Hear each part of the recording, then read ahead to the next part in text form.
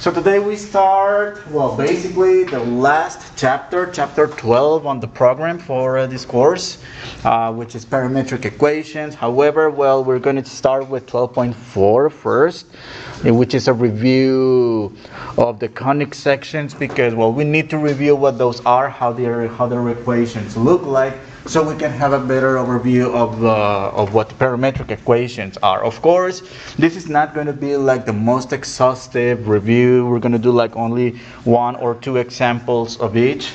However, if you would like to review more in depth about this topic, I have a few videos on my YouTube channel that I will put as well on the modules along with this video lecture, so you can go back. So, well, conic sections, what are they and where are they coming from? Well, so number one, so consider two cones where we have the tips of the cones of the two cones facing each other, and you can think of this plane like a knife, you know, cutting like a cross sectional for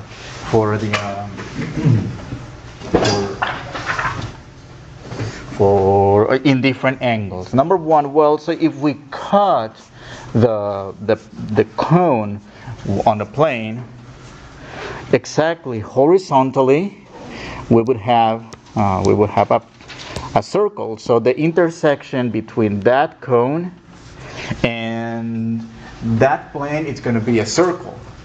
But otherwise, if we cut that cone with the same plane, but we have that plane slightly slanted, the intersection, let me use a different color here, the intersection between the plane and the cone, it's going to be not a circle, it's going to be an ellipse.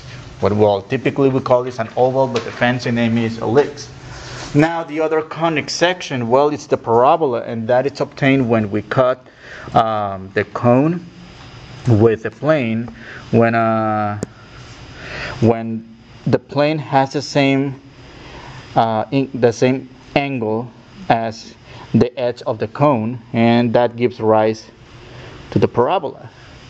And the last one, when we cut the cones exactly vertically, and we obtain like two parabolas. These look like two parabolas, but recall this one is called the hyperbola, right? In this case, well, that's the center of the hyperbola, and well, different properties we're going to look at those different properties soon. And well, so there's a general second degree equation of a conic. We have the quadratic terms, ax squared, cy squared, dx ey f, some constant. But we have that extra term bxy. In this case, this b, we consider that as a zero, because otherwise, well, when that value of the b is it's a number other than zero, well, then we have what we usually call rotation of axis, which is in this case some conics like the parabola or the ellipse they're neither vertical nor horizontal. They have an actual angle in this case. So, but well, typically we look at this. Some pre-calculus courses cover those rotation of axis, which is what you do is multiply the polynomial represented in matrix form, do some matrix operations, and do the rotation depending on the angle that we want to rotate that section. So, but that's something that is either sometimes covered in pre-calculus, sometimes covered in linear algebra, well, depends. So let's go ahead and look at what a parabola is. Well, so here is a formal definition, and well, the parabola is the locus of all points P in the xy plane that are the same distance d from a fixed point f as they are from a fixed line called d. Well, that point f is usually called the focus, and that line d is typically called, it's actually called the directrix. And well, the equations for the parabola, well, depending on whether they open to the sides or up and down. So for vertical axis, well, that is we have the y variable raised to the first power and the x variable to the second power. And when we have the situation in which the horizontal opens to the sides, whether to the right or to the left, we have the y variable In this case, the square variable, and the x variable is the variable to the first power. Well, so let's look at this definition with an animation here. Well, so again, the idea is that if I drag this point right here, notice the distance between that fixed point called the focus and any point on the parabola is always the same as that distance between this line right here called the directrix and that same point. So if I drag it, okay, let me drag it, it's always the same.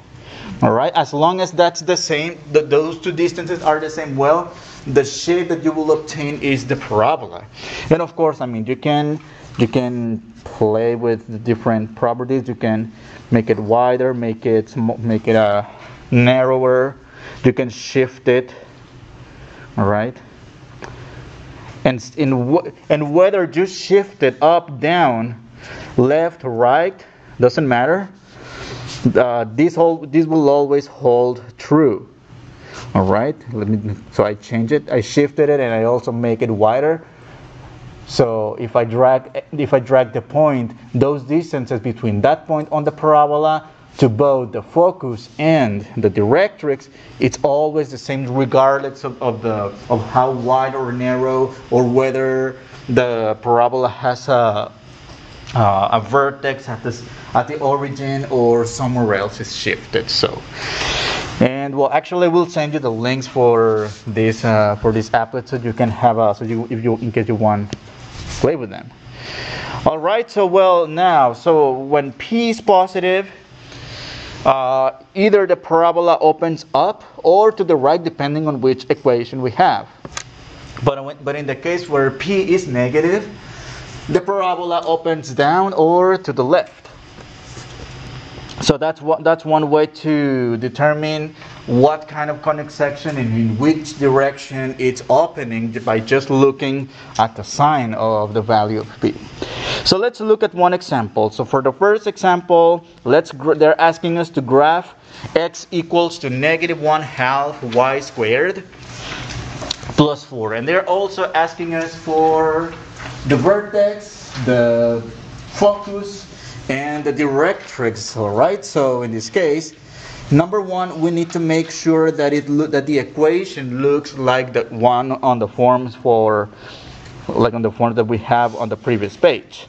So notice, number one, when we have this in general form, we want the square terms isolated on the left hand side of the equation without any constant multiples, and everything else we move it to the right hand side. In this case, our given equation here is not in that format. So what we're going to do first here, okay, so first of all, I will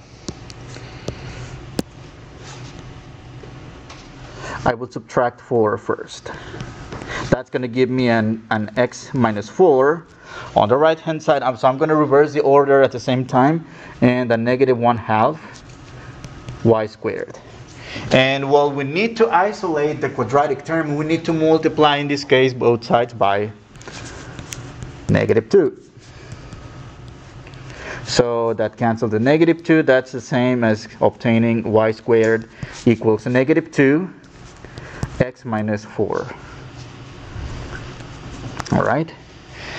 Now, so in this case, well, whenever we have only y squared or y or x squared, it's important to put, well, my advice here is to add a 0 as a placeholder. What am I talking about? Well, like I'm talking about this y squared. This is the same as saying y minus 0 quantity squared equals to -2 x minus 4. And this, so we can relate the equation to the form y minus k quantity squared equals to 4p x minus h. This way, from here, we can obtain the information to, number one, list all the properties, and then so we can graph the equation. All All right. So number one, let's write down a list of what we want to find from the equation. So number one, the vertex. The vertex is always HK. No matter, regardless of whether this is a sideways parabola or a vertical parabola, the vertex is always HK. Well, so from here, let's identify the value of h. Okay, so the value of h in this case will be, oh, I have the reverse again, HK. So this will be h, which is 4, and k, which is 0. All right. And also from here we got the vertex. So now we need the focus. And well, we'll figure that out after we graph this. So number one, how about we do the graph first? So number one, oh, actually, let's find that value of p, and we will define what that value of p. So from the equation, this 4p is the same as negative 2. And that 4p, you'll see. So 4p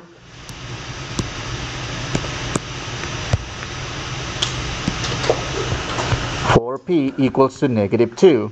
And solving for p, in this case, that's going to give us negative 2 over 4, which reduces to negative 1/2. This value of p is what we call the focal distance.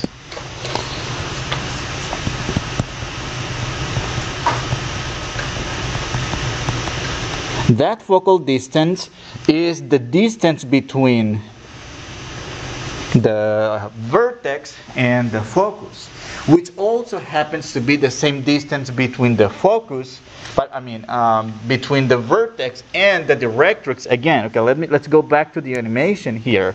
So let me take it where the vertex, okay, see this distance right here, the distance from the point A, which is the vertex on the parabola, to that point F, which is the focus, is the same as that distance from that point to that line called the directrix.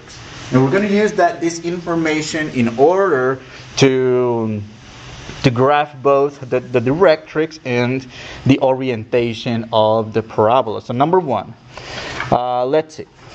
Let's go back to the notes. So I'm going to draw a Cartesian plane.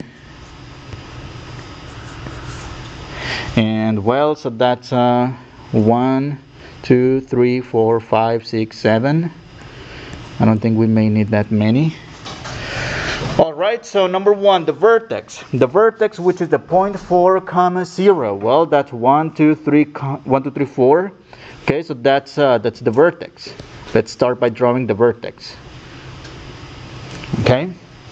Well, the distance, this distance p is negative 1/2, so that is negative 1/2 unit away, actually, or 1/2 unit to the left from the vertex.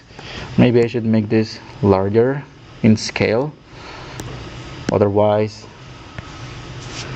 1, 2, 3, 4, 5, yes, much better.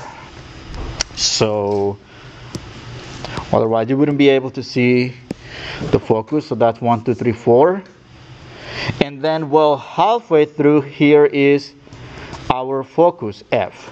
Okay, and then the same distance away we will have our directrix, and our directrix will be this vertical line right here. Now, in which direction are we going to draw the parabola? Up, down, left, or right? Left. To the left. Well, how do we know? Well, you can think of this focus, okay? Let me go back to the animation. You can think of this focus as a magnet, pulling all these points, giving the shape of the parabola for all the set of points. Well, so the parabola will then open in the direction where the focus is away from the vertex in this case. Where is it? It's going to look like this. It's going to be a sideways parabola. Now from here, well, what's this point? So that's this is the vertex, this is the focus, this is the directrix. Well, this directrix is it's a vertical line. X equals to, okay, so if this is 4 plus a half, is that 7 halves? 7 halves. And no, wait a minute, it's 9 halves, right? 9 halves. And well, the focus is, I believe it's this point, it's where X equals 7. This is the 7 halves. So that means the focus, well, will be 7 halves, 0. And the directrix will be the vertical line. X equals to 9 halves. And well, we also need that one more piece of information, the axis of symmetry. And in this case, well, the axis of symmetry is an imaginary dashed line that divides the parabola in exactly 2 equal parts. I'm going to use a different color for that one. Let me use this green. So, and well, in this case, it happens to be the horizontal axis, the x-axis, which happens to be y equals to 0. All right? And well, of course, there's a little bit more about that. I'm not going to go through all these details. It turns out that there's another important vertical line, well, or horizontal line, depending on the orientation of the parabola. So there is this distance between, or it's actually called a chord. A chord is the distance between 2 points in a circle or in a parabola or an ellipse, depending. Well, in this case, in a parabola. And it looks like this. And this distance right here is called the latus rectum. It's a line that passes through the focus. It's parallel to the directrix, and the endpoints, well, are whatever those endpoints on the parabola. But well, in this case, we're not going to find this. We don't need to go all the way to these details. However, on the videos that I will share later with you from when I taught Math 101 during the pandemic, I will go over those details. You'll see, but you wouldn't be asked to find all those points. Okay, only the vertex, focus, directrix. I mean, just the basics. And well, that's one example on finding all the information: vertex, directrix, axis of symmetry, all of that. All right. Yes, actually, it's pretty interesting chapter how we use a lot of words in Latin here that really don't have any translation, like this one right here, locus. This one means set or set of all points. So that's another. It means locus, like place, like local. So a set of points is a set of places, So that's the idea. All right, write down the equation of the parabola with vertex 0, 0 and focus 0, -2. Okay, so this is my advice. Whenever you're given instead the information but not the equation, graph those 2 points. I think that's a better strategy than trying to memorize, because I'm going to share my videos, and on my videos my approach is to memorize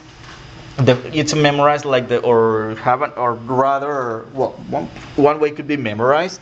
The other way is to find a pattern recognition, like if you have this parabola, well, that P is plus the X value of the vertex, and well, so I think it's like a lot of symbolic memorizations, and well, I don't think it's the most efficient way to go through these kinds of problems. So number 1, let's plot the vertex, which is the origin. All right, So that's the vertex. Let me label it as a V for vertex. And the focus, which is the point 0, negative 2. Okay, so that's going to be 2 units down along the y-axis. All right, that's the focus. Okay. Now, from here we may go ahead and draw the graph of the parabola. So the question is, in which direction is this parabola going to go to? It's going to go down, right? Again, you can think of this focus as a magnet pulling all these points towards the, well, it's not a center, it's towards the focus. Okay? So it's going to look like this. Now, from the picture,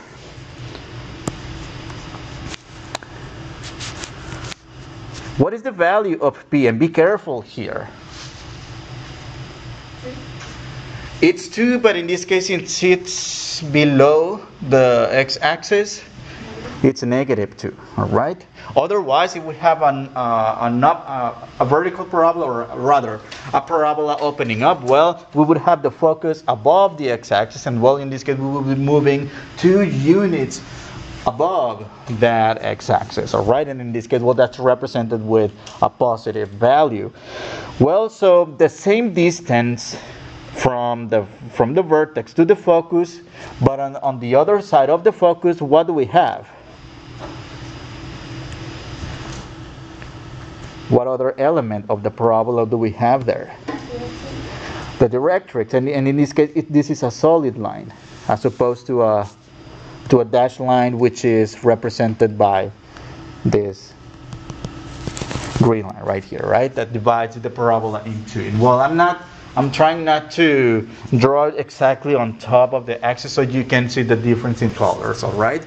And well, from here, we're going to, because in this case this is a vertical parabola, we may just refer to the equation that has the vertical parabola, x minus h, quantity squared, equals to 4p y minus k. All right, where in this case both h and k are 0,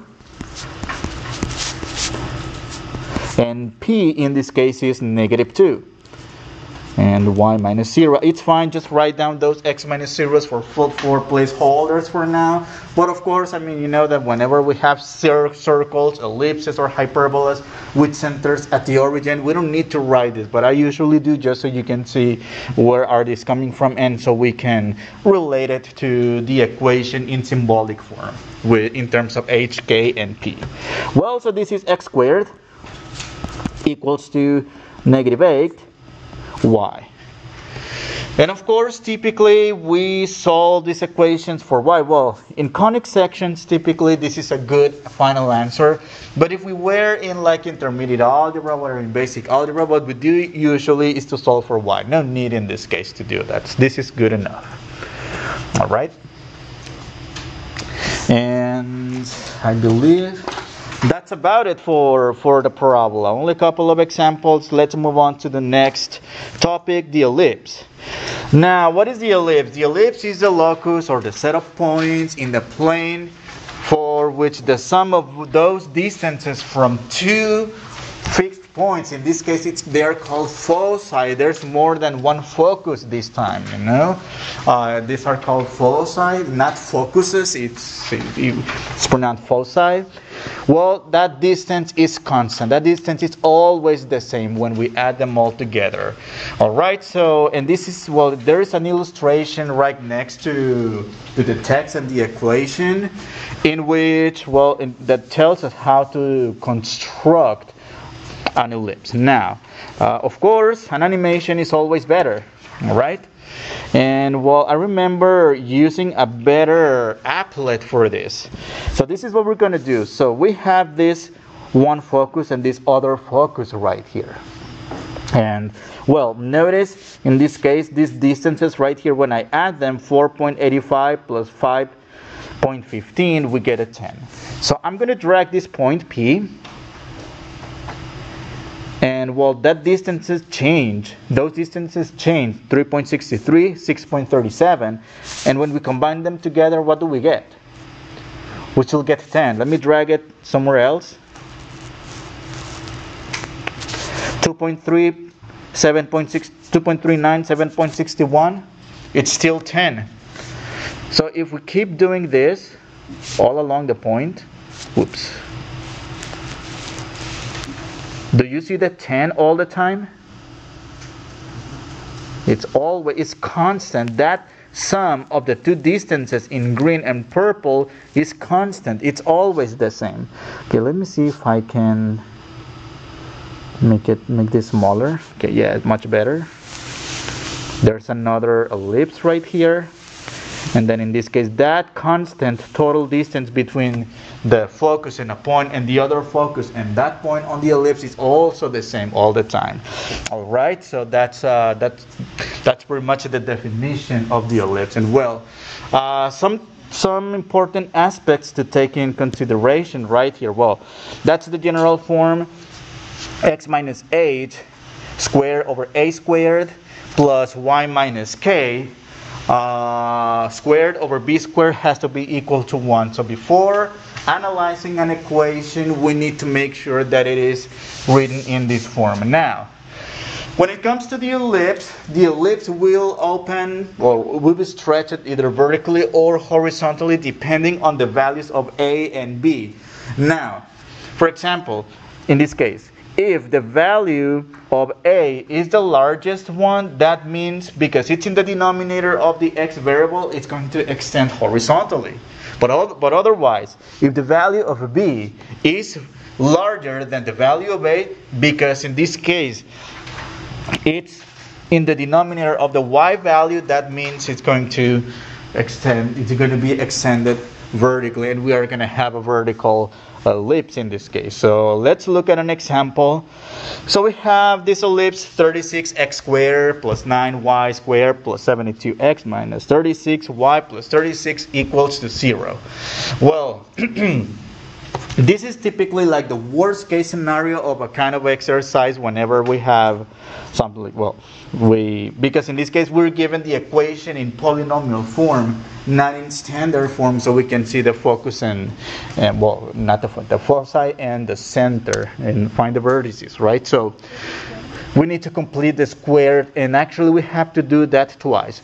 Well, to complete the square, number one, we need to isolate the variable terms and the constant term, in this case the 36, send it to the right hand side. And at the same time, there's something else that we need to do. What I'm going to do here is group the x terms with the x terms and y terms with y terms. That is, in this case, 36 x squared plus 72x, and no, that's fine, plus 9y squared minus 36y equals to negative 36. Well, we cannot complete the square just yet, because recall that in order to complete the square, we need to make sure that the leading terms, the square terms in this case, have a coefficient equal to 1. So I'm going to factor, okay, first of all, let me group them to make this look a little bit easier to visualize. So we have one group and a second group, the group of the x's and the group of the y's. All right, so let's factor out at 36. 36 times x squared plus, I believe this one is 2, plus some number, all right, and then plus 9 y squared minus 4y plus another number, and that blank number that I'm writing there, those are the two numbers, and the two numbers actually that are going to complete the square and then turn this into perfect square trinomials, which eventually are going to give us that standard form for our ellipse. However, be careful, because notice on the left hand side, we are adding a number, a blank number, but this blank number, it's being multiplied by 36. You guys follow me here? Okay, so if we add a number times 36 on the left, we need to do that on the right. And over here, I'm adding another blank, which is multiplied by 9. We need to do that same operation on the right hand side. All right. So in this case, what are those magic numbers that complete the square? Well, it's always the leading the middle coefficient, that is the coefficient of the variable to the first power, divided by 2 and then squared. So in this case, 2 over 2 is 1, 1 squared is 1. That's 1, that's 1. And the other one is negative 4 over 2, quantity squared. So negative 4 over 2, that's 2, negative 2 actually. But that negative 2 being squared, isn't that a 4? And so add that 4 again. All right. On the one hand, well, one thing to notice, first of all, this is going to be a 36 times 1, which is 36, which cancels with negative 36. And that's going to leave us with 9 times 4 on the right hand side, which is 36. On the left hand side, however, we're going to be left with 36 times x plus 1 squared plus 9 y minus 2 squared. And we're almost there.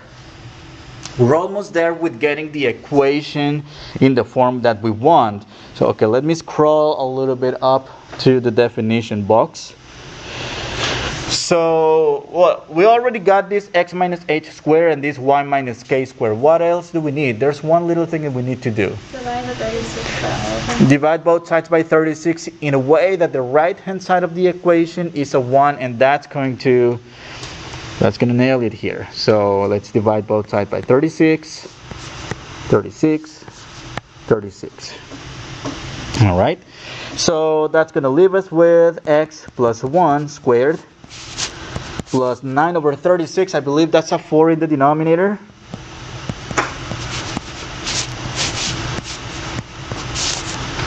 And I would recommend to write this one, and that equals to 1. Okay? And that's the equation. Well, they're asking us to find the center, the foci, and the vertices. Well, and of course graph. Well, it doesn't say, oh yeah, it says graph. It says graph. Okay, so from the form, let's get the important stuff. Number one, from here, this is our a squared, which equals to 1. That means a will be 1. From here, b squared equals to 4. B equals to 2. All right? And from here, let's see. Okay, that means from the center, which is, okay, let's list the center. Could you scroll up a little bit, please? Oh, yes. This part? Yeah. Okay. Center. The center will be 8k. Well, in this case, it's always the opposite sign of those numbers. So that's a negative 1, 2. Okay. And these values of A and B are the number of units the ellipse open horizontally and vertically, respectively, away from the center. So I think we have all the information to draw the graph. And then from here, we are going to find the coordinates of the foci and then also the vertices. So, okay, let's draw the graph. And so 1, 2, 3, 4, 5. 3, 4, 5. All right. So the center is negative 1, comma 2. So I'm going to go negative 1 and 2. Okay. So this A and B, A is the number of units along the x-axis. Notice I should have written a plus and minus, but I mean because it's a symmetric shape. It's 1 unit to the right and another unit to the left. And then from the center to, it's going to be 2 units up and 2 units down. So I think we can draw the ellipse like this. Well, it doesn't really look like an ellipse. I'm not the best at drawing, but I mean, I think it's a good picture here.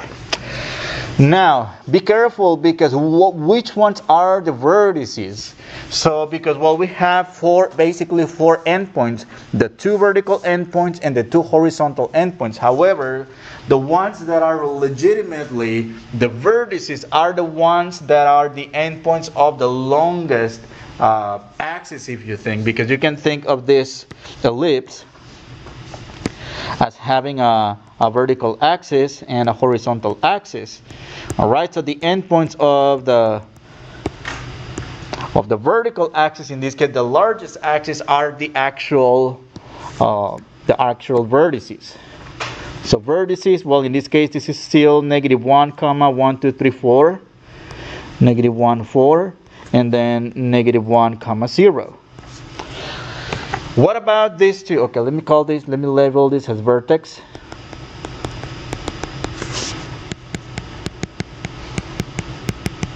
These other 2 points, of course, they have a name. They are called co-vertices, but that's just something that I'm just going to mention. I'm not going to even find them on the homework. You won't be asked to find the co-vertices. Typically, you're asked for those in a pre-calculus course, in an algebra course, but in this case, well, we're just going with the basic properties here. Now, there's other points that we need to talk about. In this case, the foci. That is, actually, again, think of these points as magnets that pull the points to give that circular shape, that elliptic shape in this case. And well, we need to find this distance called c. That's it.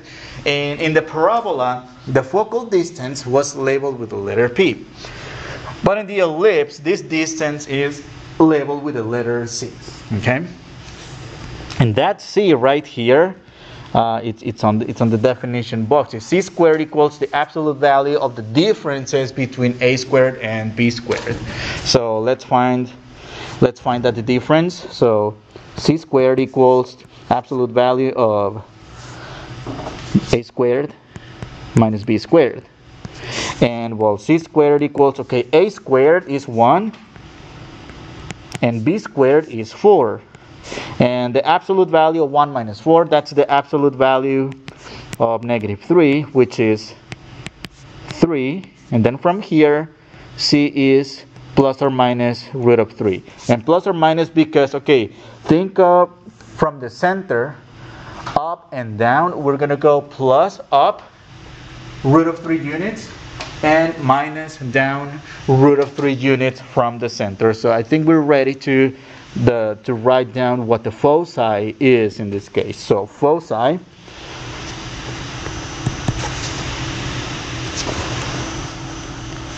it's basically the center, but in this case the coordinate that gets shifted is the y coordinate of the center.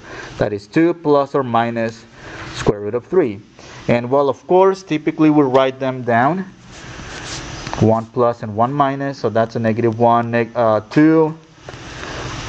2 minus root of 3, and 2 comma, wait, -1, 2 plus root of 3. So those are the coordinates of,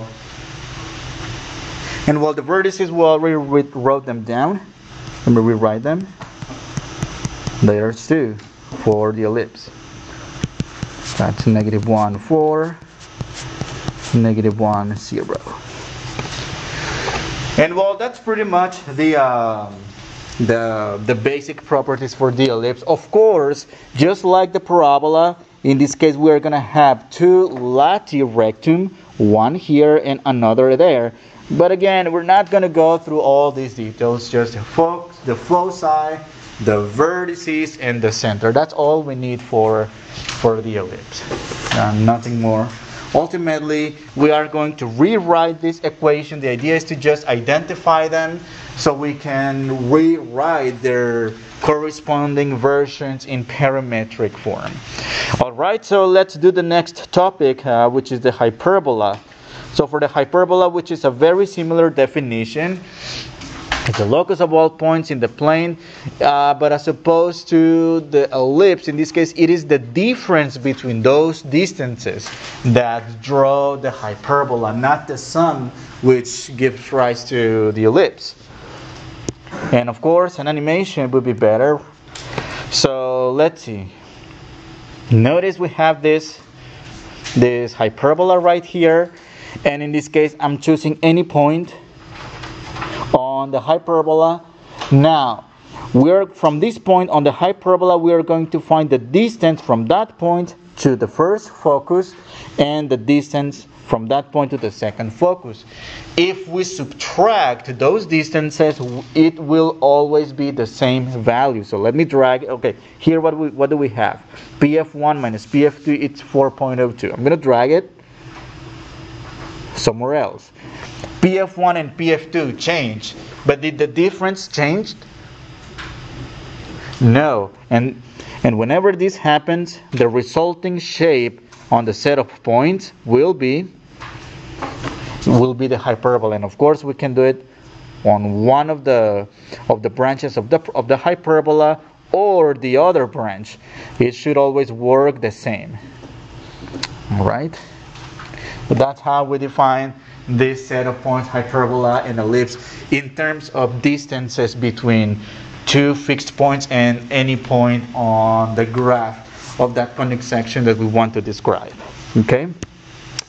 And well, of course, here we have a couple of forms. As opposed to the ellipse, I didn't write both of them. I just wrote the first one, and then we discussed how do they open vertical, horizontally, whenever A or B is the largest of them. In this case, notice both variables are squared, x and y, just like the ellipse. And in this case, we have this order A and B. It's always A and B. They never change to B or A. What changes is the variable that is negative or positive. So, and in this case, well, we're going to have hyperbolas having the two branches opening to the sides or opening up and down. How are we going to know which one is it? Well, it depends on which variable has the positive sign in this case. If the x variable in this case it's the positive term, well, the transverse axis, which is the axis that passes through the foci, the center, and the vertices. Alright, if in this case it's horizontal, well, that's going to be along the x-axis. But otherwise, if the y variable is the positive one, that means the branches will open up and down. Alright, so let's go ahead and do one example. So they're asking us to sketch the graph of something simple, x squared over 16 minus y squared over 4, something that is centered at the origin and with really nice and easy numbers, 16 and 4, nothing weird, nothing crazy. Number one, by just looking at this equation, will we have the branches of the hyperbola opening up and down or right and left? Right and left. How do we know that? Because the x is first in the middle. It's the I say the word. it's the positive term, right? The x variable has the positive term. That's how we know. Yeah, be careful with that, because we could have written the equation like this, having the y first. All right. But still, what we're looking at is the variable that contains the positive sign in this case. Okay. So let's go ahead and write this down. Well, let me rewrite the equation to get all the information.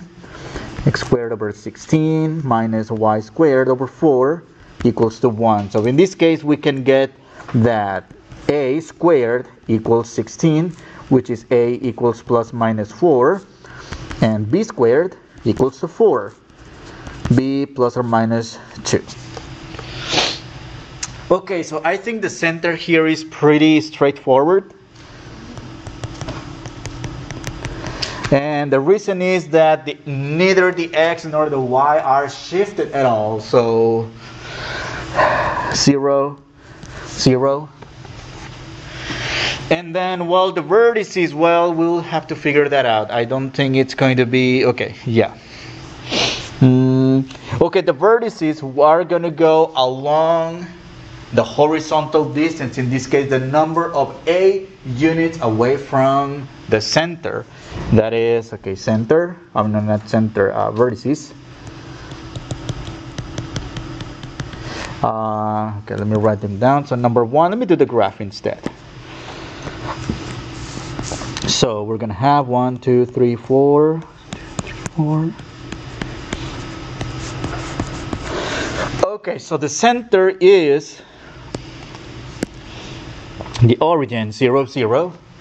And because we know for sure that the branches of the hyperbola are horizontal, well, that means we're going to have the vertex, one of the vertices, some units away from the, some units to the right and some units to the left of the center. How many units? Well, in this case, A units, plus and minus, in this case 4, and those are the vertices. Now, yes? If the function is vertical instead, would you use B or would you still use A? We will still use A, but in this case, we would be shifting up, going up and down. Okay. Yep. Because in this case, A and B can be, it doesn't matter which one is larger. In this case, it matters which one is the positive one. So from here, okay, what do we do? Okay, now let's go back to the picture. Notice the position of the foci. In this case, the foci, again, think of like magnets. Think of them like magnets pulling the points, you know, like gravity. In fact, I mean, you can always relate to like the orbits of the planets in a given solar system. You know how our planet goes around. Well, typically we think it's a circular pattern, but it's really not circular. It's actually elliptic. You know, we think of it as circular because the center is the sun. We don't have like two foci as a reference, right? But I mean, so you can think of the foci like this. So the foci should be somewhere here and somewhere there. And of course, this is going to represent the fact that the conic section in this case opens to the right by looking at the equation. All right, like this and like that. All right, and then from here there's another thing that we do like a mini box.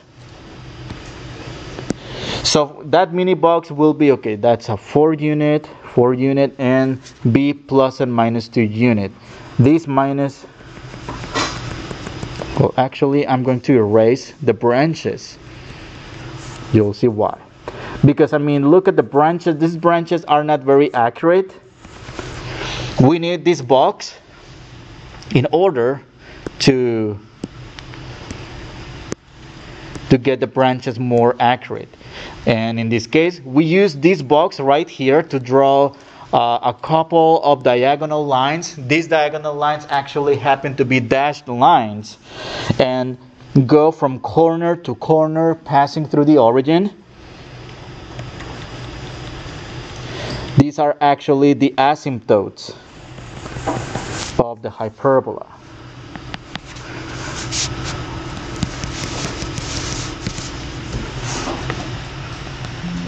Oh, come on. Nope. Like this. And this will serve as a support to draw the hyperbolas more accurately. All right. It's actually kind of smashed vertically and stretched horizontally. All right. Okay, so what's next? What's next in this case? It's find that value of C right here, which is the focal distance, and that focal distance as opposed to the ellipse. In this case, for the ellipse, we have the absolute value of the difference between a squared and b squared. But for the hyperbola, it's the sum of them. So let's go ahead and find that value. So c squared equals a squared plus b squared. where, okay, c squared, that's 16 plus 4, c squared equals to 20, c equals plus or minus the square root of 20, and in this case, simplifying the radical, this is the same as saying plus or minus the square root of 4 times 5, plus or minus 2 root of 5. Okay. Okay, let's write down the vertices first. So we were writing those before, graphing it. So I think here, like from the picture, we can find out what the vertices are. Number 1, negative 4, 0, and 4, 0. Foci. For the foci, that's the center plus and minus this value of c. That is, from the center, which is 0, 0, that's going to be, in this case, for the foci, oh no, actually it's not from the center, it's from the vertices. It's not shifted from the, it's shifted from the vertices. It's 4 plus and minus 2 root of 5, 0.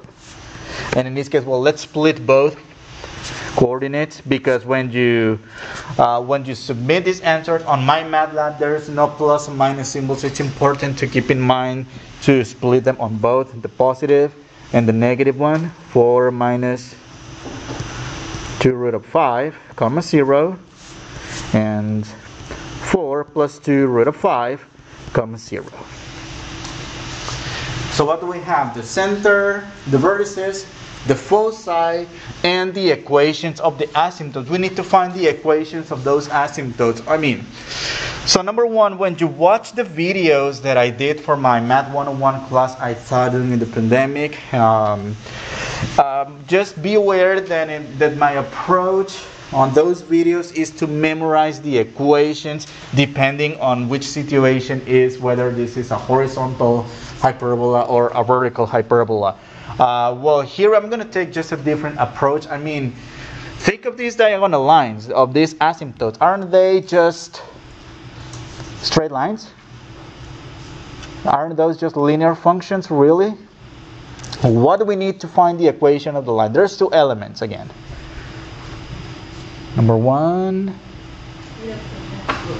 a point and the slope. And I think, the point is really easy. Is the origin, which is great in this case. And how do we find the slope? Just see the rise over run. Okay, we have the diagonal line with positive slope, the one that is going up the hill. Well, it's rising 2 units, running 4 units. All right. So asymptotes. Okay, let me write them down here.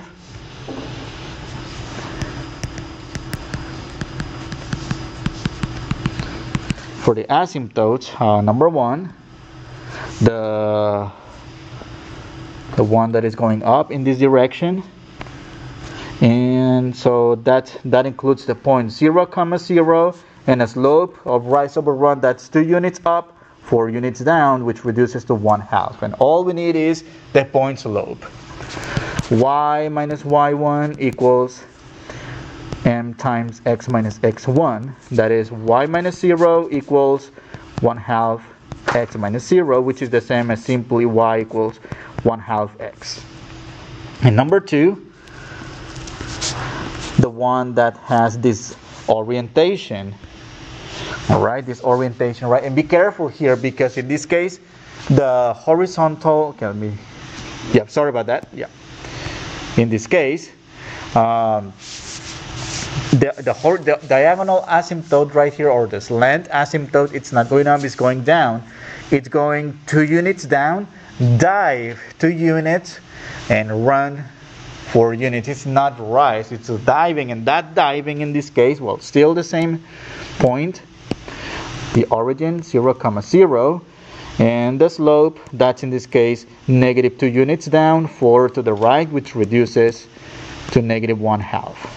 And same, y minus y1 equals m times x minus x1. Y minus 0 equals negative 1/2 x minus 0, which is the same as y equals negative 1/2 x. All right? Yes? At the top, it says the foci are C units from the center. It's a typo. Oh, okay. Yeah, it's a typo. It's from the vertex. Hmm?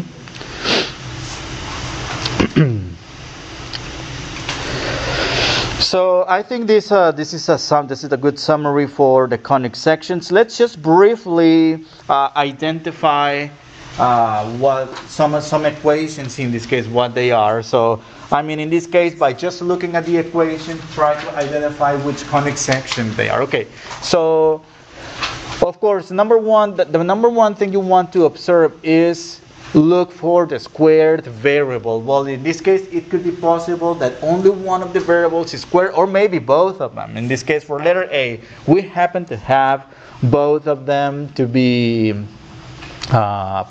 squared.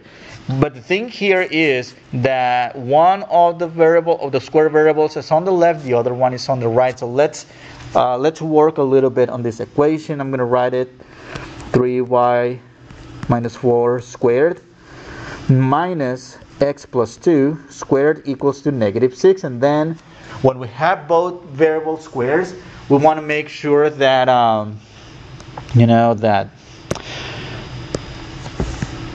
that this variable, that the equations are equal to 1. So I'm going to divide both sides by negative 6.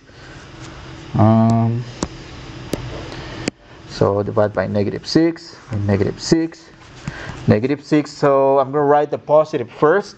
So that's x plus 2 quantity squared over 6 minus 3 over 6, which is 1/2. That's y minus 4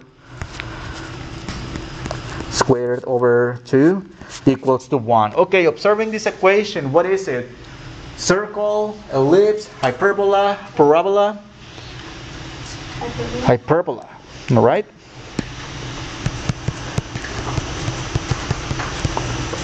Hyperbola.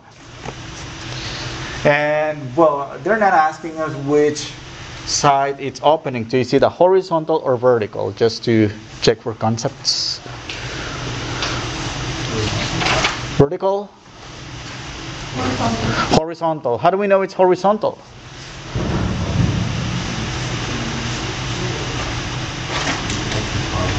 X is the positive one, right? And X is the horizontal axis. Let's look at the next one. So just real quick and then we take a break. Okay, so well, here we have all the variables all over the place, and we have a combination of x's and y's, well, so that's going to be 4x squared, in this case plus 4y squared minus y equals to 9. Well, in this case, I really don't want to spend too much time completing the square and writing the equation in the standard form. But however, in this case, well, you know what? I think we should. Yeah. 4x squared, yes, because it's not going to be that evident. Because in this case, we have two cases when both variables are squared and both are positive. It could be an ellipse, or it could be the special case of ellipse, which is the circle when both denominators a and b are the same. So let's see. That's going to be a little bit funky. 4 times y squared minus 1/4 y, equals to 9. Okay, so that 1/4 divided by 2 is going to be 1/8, and that 1/8 squared will be 1/64. 1/64. So that's going to be 4. Oh, I think this is enough.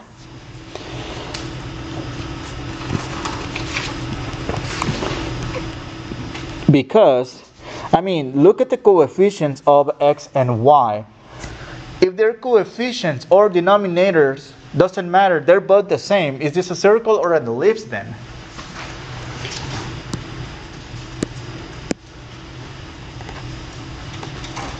So when the coefficients or denominators are different, that means one of the sides, or either the horizontal or the vertical, is larger than the other one. But in this case, they're the same. That means whatever orientation you go from the center to any point, that's basically circle.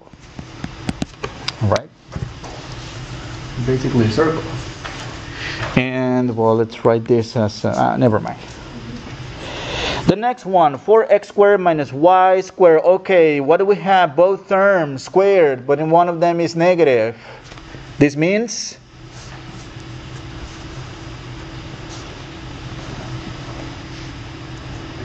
hyperbola. And last but not least, for letter D, only one of the variables is squared. It doesn't matter which variable is squared. It doesn't matter what sign it is. Ultimately, we just want to know what it is. Which one is it then? Parabola. And I think this is a good place to